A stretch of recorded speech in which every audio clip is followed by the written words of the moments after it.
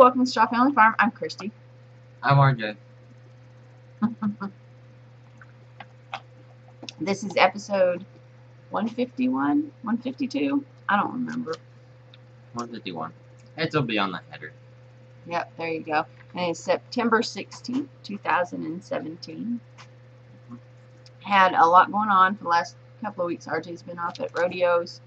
And just had issues, haven't we? And I think last week we missed podcasting altogether. So, and a week before that I just did like a walk around type. It was a little different. So today we're trying to get back to it, right? Alright, so let's start with in the barn stalls. Got two? Get to what? Two to be in the barn stalls. The No. little lamb for the doctor. Mm-hmm. Okay. Okay, what about the day? We haven't discussed her. No. And Well, what she's about out the of the barn kids? stall already. I know, that's what I'm saying. They're behind because we're behind and it's our fault. Oh. So we have 2 weeks to catch up on. Okay. Okay, so Bidet had her kept. It was kind of a pain. I had asked RJ to put up Bidet. We turned her out because she just wasn't progressing in labor, and so I thought maybe it was a false alarm. And RJ said he'd put her up when he got home from work. Well, work ended up being a big thing in itself. He didn't get home till 11 o'clock. At 9 o'clock, I go out, and Bidet is laying up here on the hill, and she's in full-blown labor. So I thought, oh, I can get her to the stall. No. So she walked around out there. She had some complications. Not bad complications. She just needed some help having it. It's part zebu, so the legs are longer. So the legs hit first, and they came through okay. But then when the head got there, they're fat little heads, and she just could not push it out. So we ended up having to what's called pull the calf. But you just kind of help her, you know, have the head. Once she had the head, it was out, done. She did awesome. She had it, got up, doctored it, mothered it, licked on it, all that stuff, cleaned it up. We used the wagon to, I had to get my husband out of bed to help, and that was not, he was dad, to say the least, okay? But one thing I have learned, you cannot, in any form or fashion, pull a calf and hold a flashlight. And there's not street lights around here. You cannot do it in the dark. You can't feel what's going on, and it's like, oh my God, what am I going to do? So, hence why Dad was called. So, yeah. We got it in the wagon, got it up to the barn, and RJ, did you even see it till morning? Mm-hmm. He didn't even go out there. He came home, went to bed, and went out the next morning. So, yep. Little red thing. Yep. Cute as button. Correct. Mm-hmm.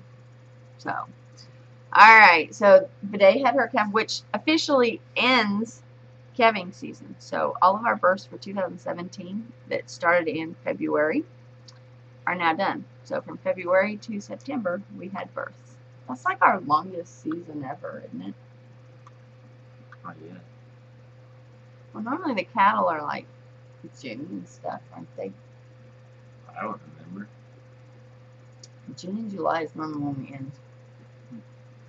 So, because we want to start breeding the same time we do the sheep and that. So.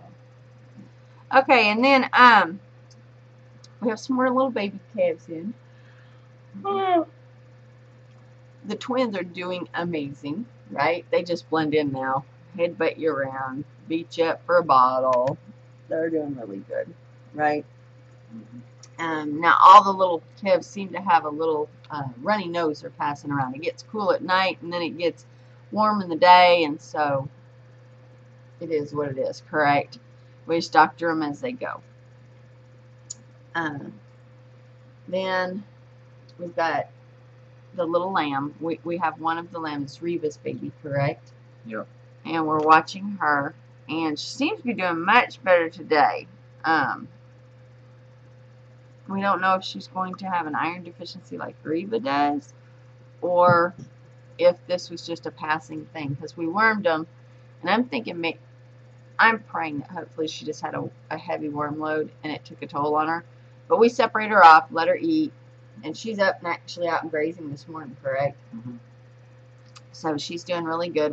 She's doing fine. She's weaker than the others, so. And Finny has started doing the same thing. But what we figured out is we forgot to worm the man pen.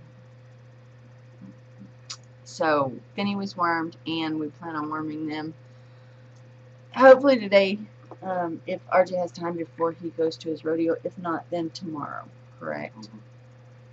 So Knight is down here. He'll be an easy one to do. And then the men have all started scuffling over the cooler weather. So it gets interesting walking in there, huh?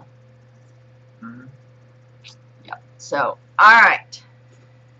The other thing going on in the barn stalls is breeding season has started, correct? Mm-hmm. Now, we do have some seasonal breeders, and we've got some out-of-season breeders, as they're called. And the ones that are breeding right now are the Merinos and the meat sheep and the Dorsets. Those all breed out of season. And this year it is Knight. So Knight gets to play with the girls.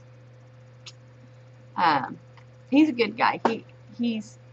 We worried the first year that we used him because of his bum leg, correct?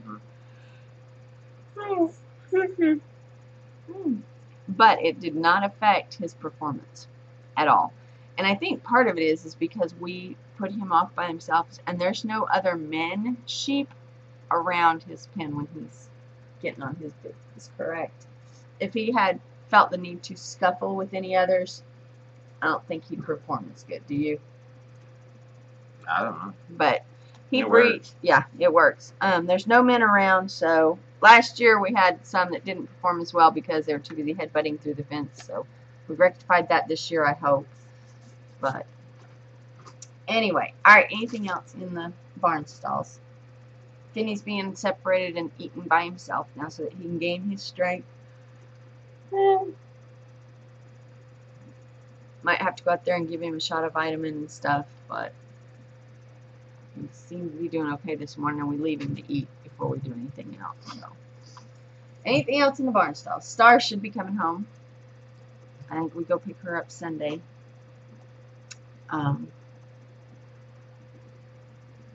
Anything else? No. I think we're good. Cat's in there tearing stuff up. It's a dog. Why is he tearing He's clanking on that kennel. it? Oh, okay. Claws on that All right. plastic tray. Gotcha. Alright. Mending fences. We've got one strand of the barbed wire, but I don't have it up yet, for the west fence. And it is the last part that we have to do. And RJ found out firsthand why we have to keep the cattle off the road. Yep. We'll discuss that in the farmhouse. Then, I've gone to fixing up just some stuff around here, cleaning up. We've got a couple of feeders that need new things. I have done the research on my new trellis system, so I haven't built it yet. So mostly it's just cleaning up, getting things put where it needs to be right. The head stall for the sheep, I'm moving everything out to that old dog pen. The old dog pen, we call it a timeout pen. But it's too small, really, for anything to, I mean, even little Mickey being in there, he wouldn't have room to really move around or anything. So, it's just too small. So, I've been storing stuff in there. The old pig feeder was already in there. The other barrel was already in there. The sheep head stall, or head gate is already in there.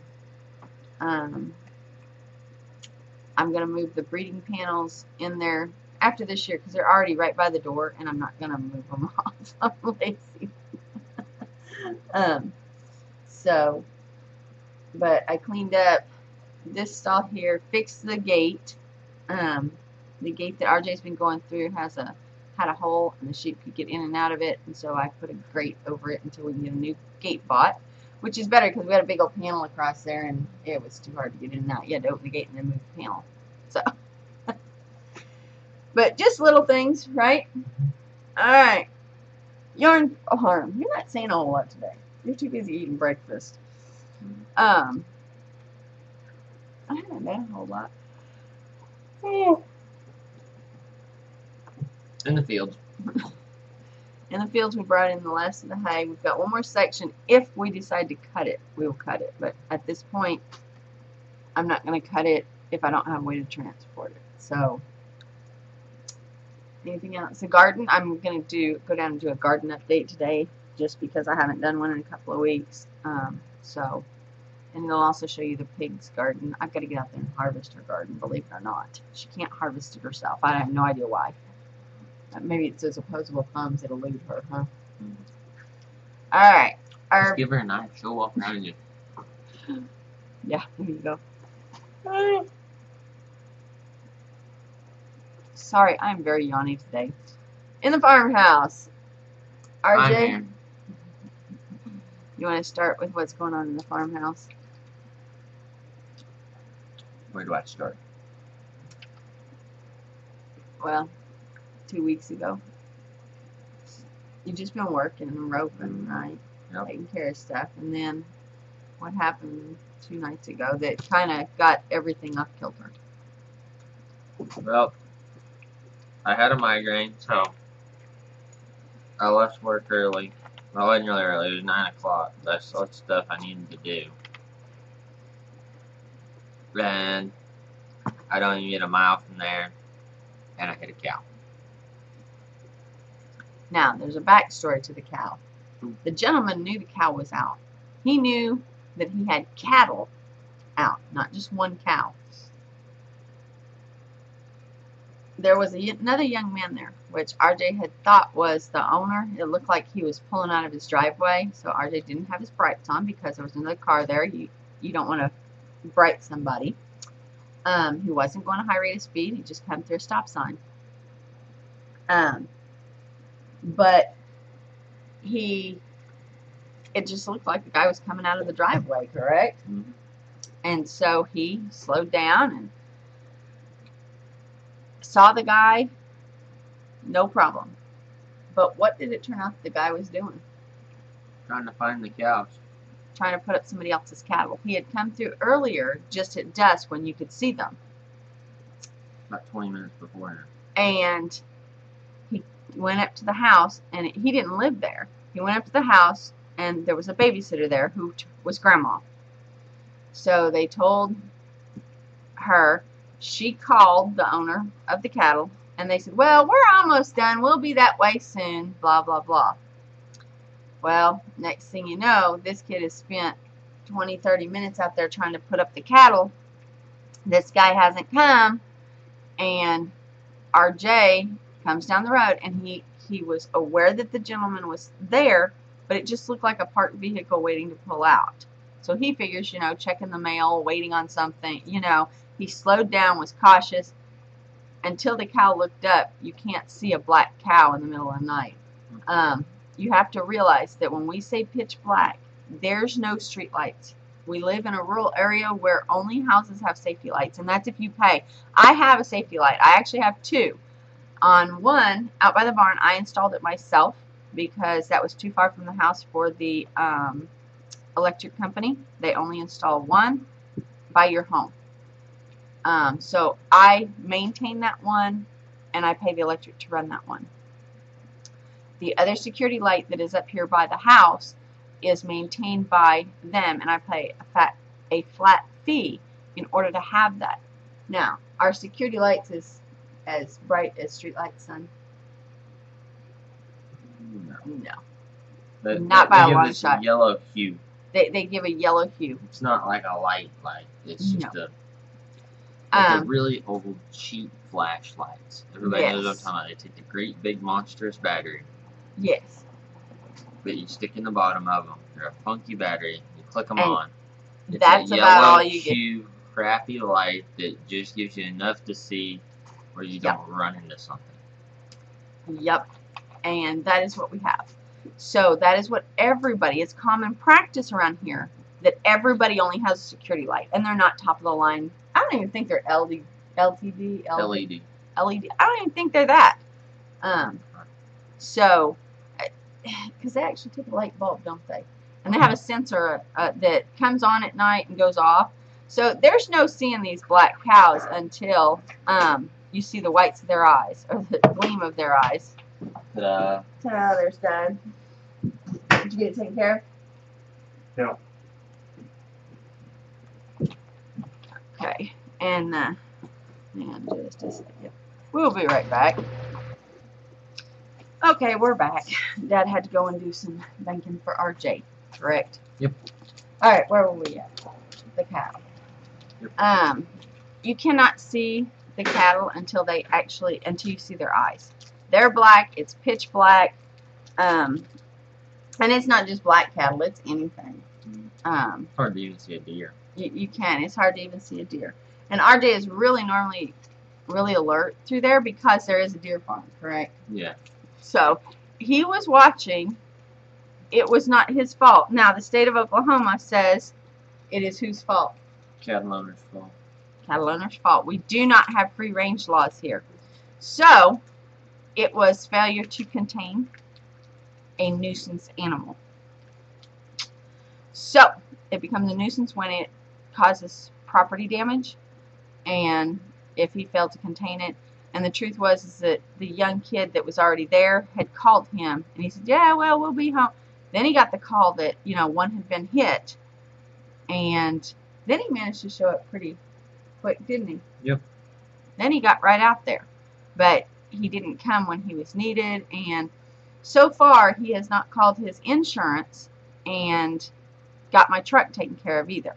So that's a whole nother issue, isn't it? Yep. But the good news is,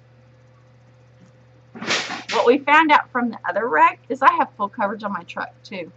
So they're standing, Progressive, my insurance is standing by, and if he doesn't decide something by Monday, they'll step in, they'll take care of my truck, and then, what's with Rascal? They'll step in, do something with my truck, and then they will sue him.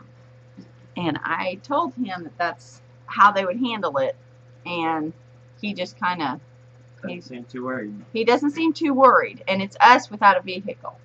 So right now we're a farm with a borrowed truck, a car, and RJ got a truck, didn't you? The 1970s. No, it's 82. I looked. 82.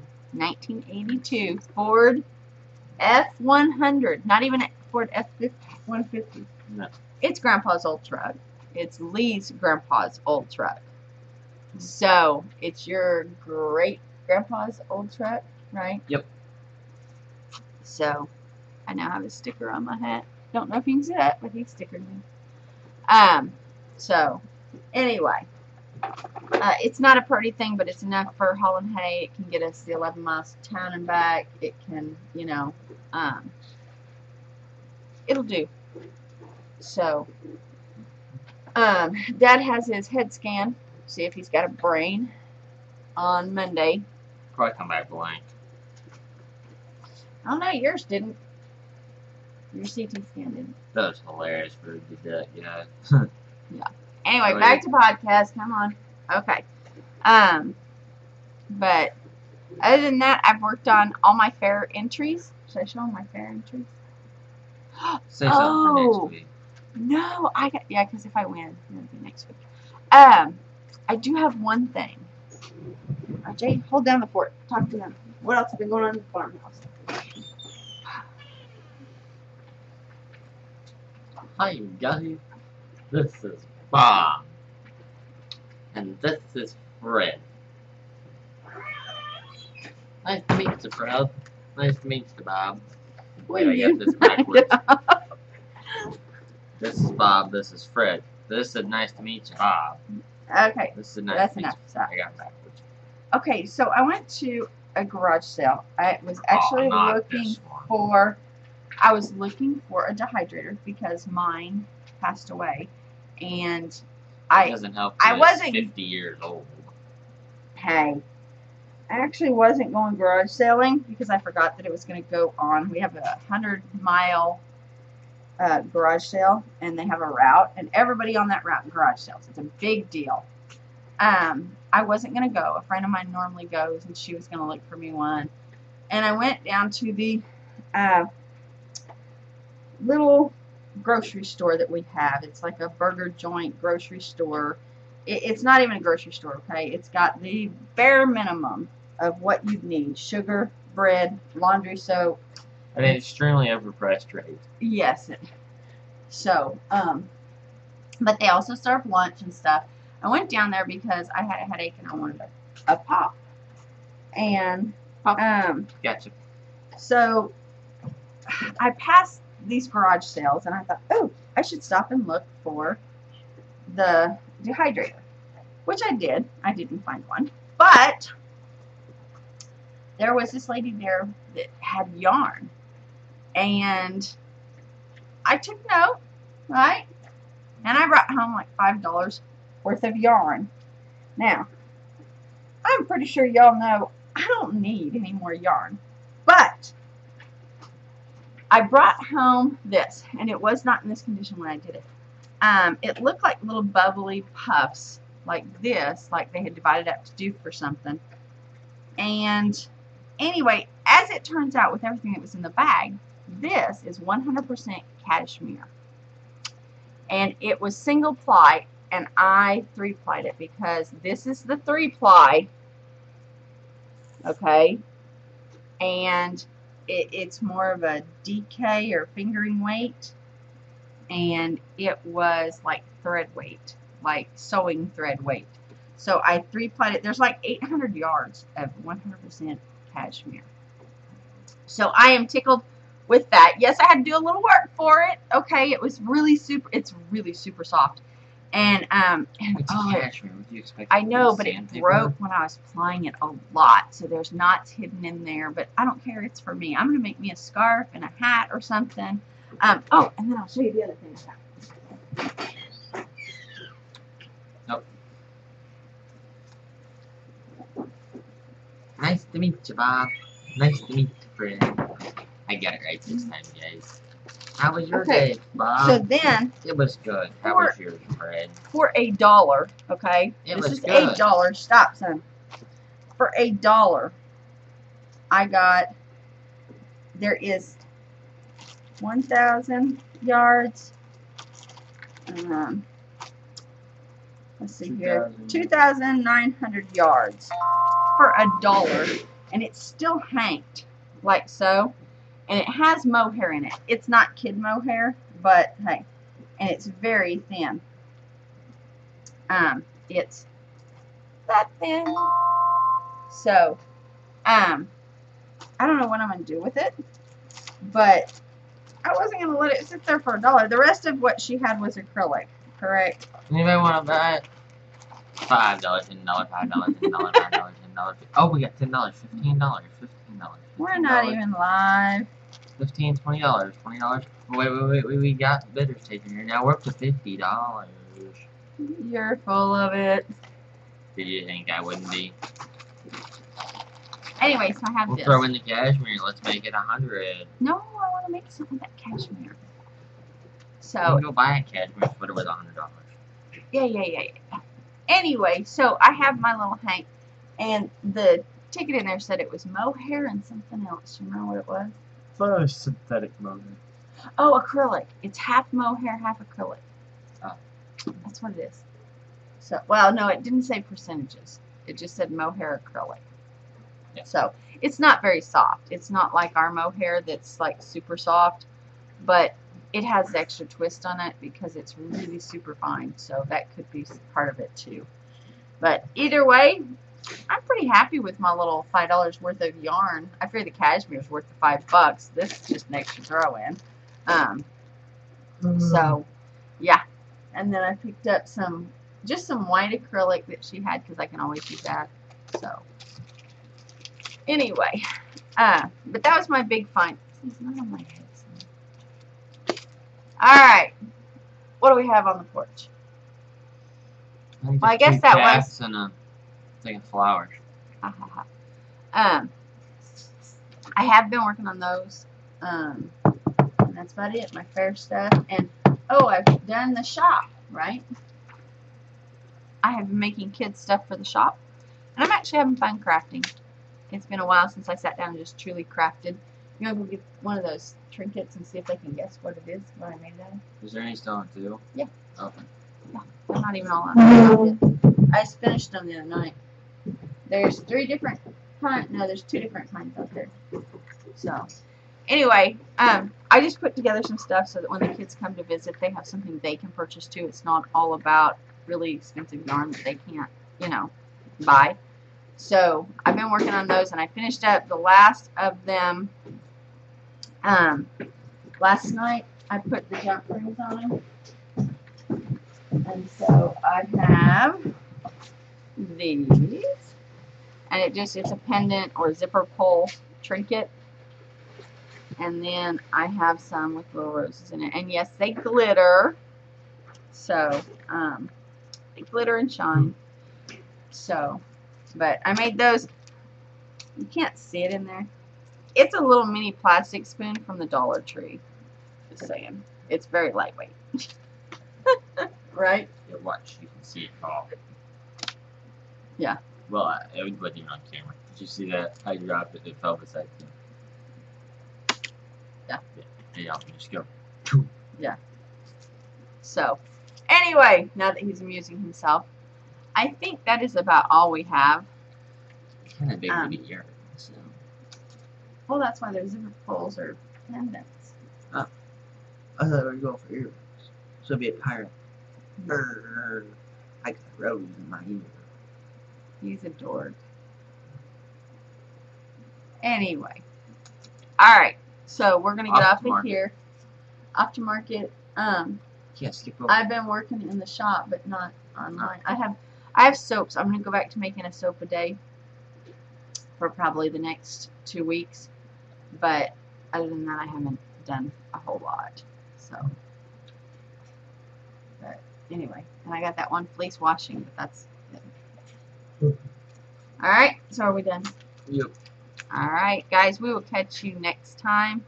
Leave comments below. Catch on the flip side. Anything else that we left out that you want to hear. Like, subscribe, all that kind of stuff. We're supposed to say that, and I suck at it. Bob and Fred are signing off. We'll see you next time. Bye-bye. Bye.